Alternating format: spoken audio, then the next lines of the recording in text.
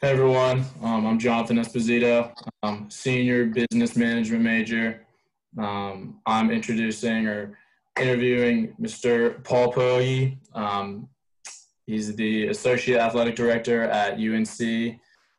So without further ado, I'm going to introduce him and he can give a brief intro of himself.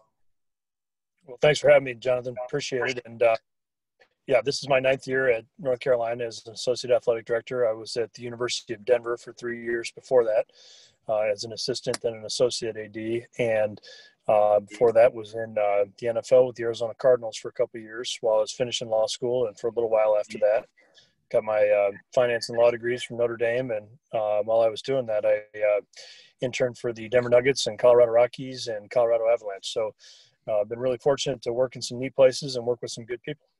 Happy to be here. Awesome. Very accomplished career, as you can see. So one of the questions I have is I've been interested in sports administration for a while, but what is something that got sports administration kind of on your radar early on in college or even before that and made you want to pursue it? Well, I loved sports, and I realized that I play in the NBA. But done from the seventh grade and put an end to that. So realized I should probably look at other ways to stay involved. So I realized sport administration was a great track, and you can have a really rewarding career, very fulfilling career, and have a lot of fun doing it. So that's what put it on my radar. And I was told to get a background in business and law. That would really help set me apart. And unfortunately, I got that great advice from my parents, actually. And so I did that. And while I was in school, I was really focusing on trying to do everything I could to get as many professional experiences as I could in sports so that I'd be more marketable someday. Awesome. Very cool. You talked some about your education, and you said that you went to undergrad and law school at Notre Dame. And while you were there, how would you say that your education shaped your career choices? And then how would you say that it's helped your, just your day-to-day and your skills while you're working? Yeah, I don't know if it had a material impact on my career choice or my envisioned career path because I knew what I wanted to do. And I think defining the outcome, at least generally, you may not know specifically where you're trying to get to, but if you can generally define the outcome you're trying to produce, then you can reverse engineer it and figure out how to get there. So I had identified that I wanted to work in sports and was trying to figure out the best path to get there. So that was fun for me and kind of gave me a North Star, if you will, of where I was trying to get to with my education. With regards to the second part of your question on how it impacts my day-to-day role here in North Carolina, the finance piece does a little bit from the business management standpoint. I oversee our ticketing and ticket sales here, which are significant revenue streams for our department.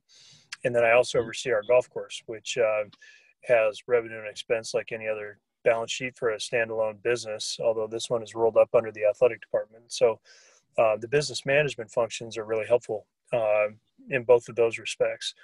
On the legal side, there are a lot of legal elements that come into play in college athletics, whether they be dealing with contracts that govern a lot of what we do. Agents are governed by certain legal provisions.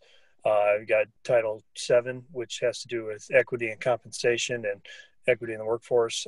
Title IX, obviously, gets a lot of publicity. Intellectual property, which is your trademarks and the trade dress, if you will, like the look and feel of our scripts and uniforms. Occasionally you'll get a civil claim where somebody will try to bring a lawsuit against you. Occasionally you have somebody that gets picked up for a misdemeanor or something, so you got a little criminal law, but it really comes up in a lot of places. So it was great advice I got to get that background, and it's enabled me to adapt to the many things that can get thrown at you in this business. Absolutely. I remember when you and I spoke previously, we talked about you getting your JD and how, with that being such a specialized degree, it really opened you up to a lot of different routes and gave you that problem solving, critical thinking ability to really solve all those problems that you'll see in whatever industry you went into. So I guess going along with that, obviously COVID-19, it's hard to not bring up that in conversation, especially within the business aspect. So how would you say that the COVID-19 pandemic has kind of shaped and influenced and challenged the UNC athletic department as a whole, and then you and your role specifically? Well, as a whole, it's had a few different types of impacts. The first one is obviously financial, and we've seen a lot of coverage of that nationally, where schools are losing a lot of money. We had our first home football game, and we only had 30 people in attendance. And so we lose all the ticket revenue, you lose ancillary revenue streams that are related to that, whether they be concessions or some of the sponsorship money that might be associated with that. There's significant financial ramifications from the pandemic we're in right now. So that's the first way it's impacted us. The second way is just more of a cultural thing or a daily process thing that we've had to adjust to the testing protocols and new safety measures that we need to make sure are in place so that we're doing the right thing by our student athletes, by our coaches, staff, and supporters, anybody else that might be around. We want to be responsible members of the community. So it's impacted us heavily in that way. And obviously, the more you test, there are financial ramifications again. So they're interrelated but different. I think it's also made us keenly aware of what makes college athletics so special. It's a sense of community. It's a sense of camaraderie at the games that we get to host and the fun things that we get to do. And when that's all taken away from you, you come to appreciate it even more pretty quickly. So that's how it's impacted us collectively. Me personally, I'm fortunate I've got great colleagues here in North Carolina, and there are a couple of them that are running point on all the testing and safety protocols. I worked with them a little bit on that, but in my role specifically, it's impacted the units that I supervise. And so the golf course, we've got the standard USGA protocols in place now to make sure that anybody who comes and plays at the course is safe. With ticketing, it's dramatically impacted what we're doing in the ticket office and the ticket sales unit because we can't sell tickets. So we're having to think of other new ways to generate revenue. So we sold some of those cardboard cutout fans that you might have seen, and it's certainly not going to make up all the lost revenue, but it helps a little bit, and every little bit counts. So it's been a material impact collectively and individually on everybody, like it has across society. Absolutely. We've also spoken about just the revenue streams and looking for alternate revenues within different sports, and in some ways that might actually help in the future, just being able to pivot when things go wrong and being able to look for different solutions. So very cool. Another question that I had was aside from the COVID-19 pandemic, what is a relatively common headache or obstacle that you have to deal with just kind of on the day-to-day?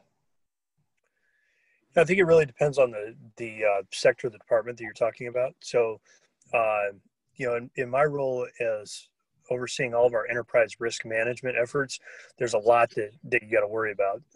There's a lot of things that can go off the rails on you, and some of them, if they get sideways, they can cause you a big problem. So, I guess it's a challenge to sum it all up, in one concise answer. But some of the ones that we see the most common are obviously you want to make sure that people are following the rules, and I've got some great colleagues in compliance that do the rules education and oversee those efforts. But that's and that it's a focus for everybody in the department. We have a number of legal issues that could arise with student athletes. We've got over 800 student athletes, all of whom are 18 to 22 year olds. They're great people. They're really smart. But the college environment, sometimes you inevitably get some instances of misconduct or different things that you have to deal with, and different things that are threats to their health and well-being. And so we want to make sure we jump on those and are really proactive in those. So those are some of the things that if you get a really acute problem in one of those areas. If a student athlete really needs help, if they're in a bad situation, for a health reason or something like that, we've had a couple crazy fans threaten student athletes. Those are particularly worrisome, and like anything else, you just want to make sure you jump on it and be really proactive and deliberate in your response. Absolutely. Absolutely. So next and final question. So what advice would you say that you have for students in high school or in college who are interested in pursuing sports administration but aren't sure how to maybe get that first connection or just get their foot in the door? I think a lot of what you're doing and building connections with people in the business, getting the first job is always the hardest one to get. So don't get discouraged. It took me a long time to get my first chance in this business. Knocked on a lot of doors, got told no a ton.